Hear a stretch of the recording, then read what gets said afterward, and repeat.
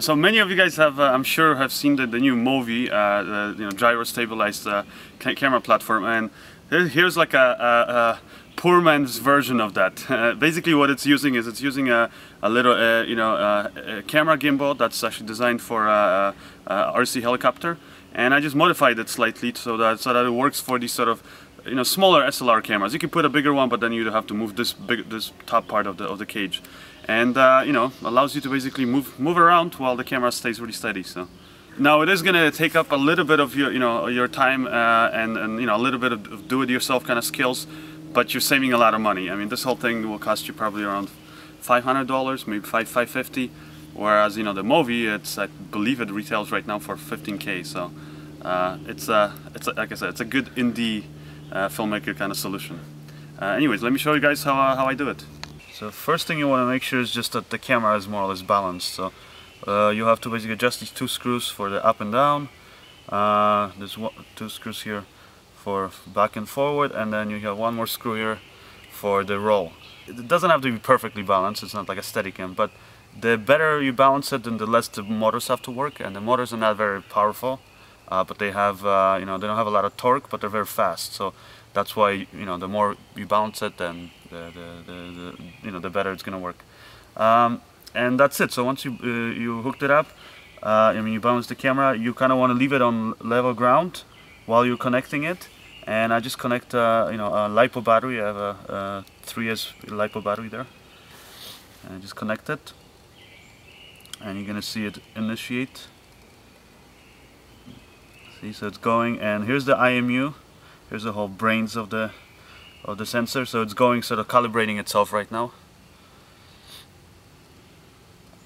and it's gonna go to its normal position. So here is a little RC receiver, and that I connected, and basically I connected 3 cables, one for power, one to control the roll, one to control the pitch of the gimbal.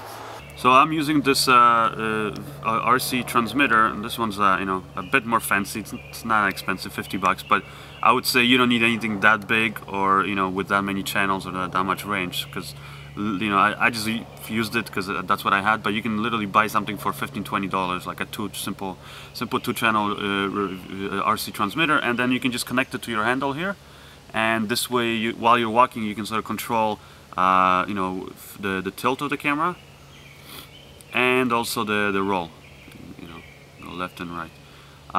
And this works basically even while you're for example walking with this, and the gimbal stabilizing the camera. You can make it, for example, look down and then go up, for example. So that's why it would be more convenient than the way I have it right now, which is just hanging off my neck, just having it up here at the handle, and you can just walk with it and adjust where the camera is looking. But anyways, I'm going to show you this thing in action. So I'm going to adjust it so I can sort of put it close to me here, and I can see it. And as you can see, I can move it easily like this. The camera is pointing always in one direction. Also, I forgot to tell you, I just put it on this basic shoulder sort of a mount that I show in another video.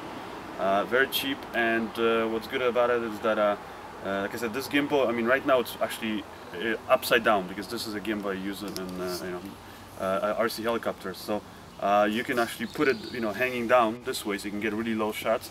And with this, you can easily then switch the, flip the handles, and you can hold it another way. And you can easily just sort of adjust this way, how far you want it from your body.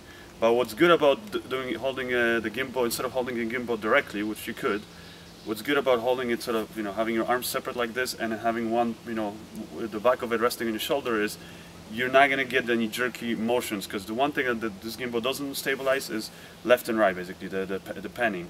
And that's because you want it to be so that one person is able to operate it. And if you were holding the gimbal directly, then it's going to be very shaky. You'll see it kind of going left and right a little bit. But this way, to go left and right, you got to sort of turn your whole body, so it's going to be a lot smoother. And anyway, so I'm going to step back now and just get this nice shot here, walking through the forest.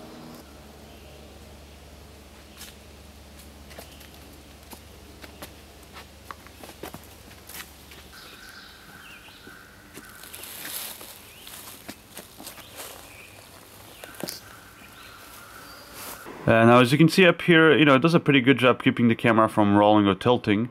But there is a bit of a wobble, and that's, from what I understand, you know, basically you need to spend more time balancing the camera on this thing. Once you balance the camera, then the motors don't have to work as hard, and then, you know, you won't get these tiny little vibrations like you're seeing here, especially when I'm going really fast. But I mean, if you just take a look at this stuff, you know, I'm walking all over these big boulders and I'm going up and down, and you know, to do this with the Steadicam, you know, you have to know what you're doing. You have to have a lot of experience using Steadicam. With this thing, you don't really have to pay any attention whatsoever, and you get already pretty good shots. Again, it's a do-it-yourself project, so the more time you spend, you know, balancing the camera and also adjusting the software that comes with the gimbal, then the smoother the shots you'll get. It's you know, it's not overly complicated. Like I said, get the gimbal and get the shoulder rig. Just, you know, check out the links below in you know, in the description of the video for where you can get those, and you can make it one yourself. So as you could see, you know, it makes your job a lot easier. It's you know, Steadicam. I mean, Steadicams are great, but you know, it takes a lot of practice learning how to use this. This thing is my second day with it. It's you know, the more steady you're walking, the better it's going to be. But for example, like walking up here, as you can see, there's so many rocks. If I was looking at what the camera sees and not concentrating where I'm putting my feet, you know, it's probably going to be a bad accident. So whereas you know, if I'm walking up here, I just more or less know the camera's pointed where I want it to be pointed. And for example, if I take a step down, you can see the camera keeps it, you know, level. Doesn't matter if I rotate left or right or go forward, backwards, that kind of thing. So that's what makes you know, your job a lot easier. And it's not as easy. For example, so what's great about a Steadicam is that once you learn how to use it, you can easily, for example, you know, change direction. Like left and right is no problem with this, obviously, because you're moving with your body. But what I mean is up and down. With this thing, it's a little bit more difficult because you got to use a remote control, or you know, something like another way to basically tell the motors to point the camera down a little bit. But like I said, if you get a smaller radio, not like this big one that I have, and you put it here, I think that would be a great option, and you can very easily then, while walking, sort of point the camera where you want it to be. And you know, but even this thing, it works. So yeah, I'm just gonna go and do a few more tests to show you guys. Now here you can see me walking on you know, a lot more steadier ground, which makes my job a lot easier. Now I did not adjust any of the settings that come, you know, with the gimbal. I'm just gonna use the factory settings, which is well, from what I've been told, not what you should be doing.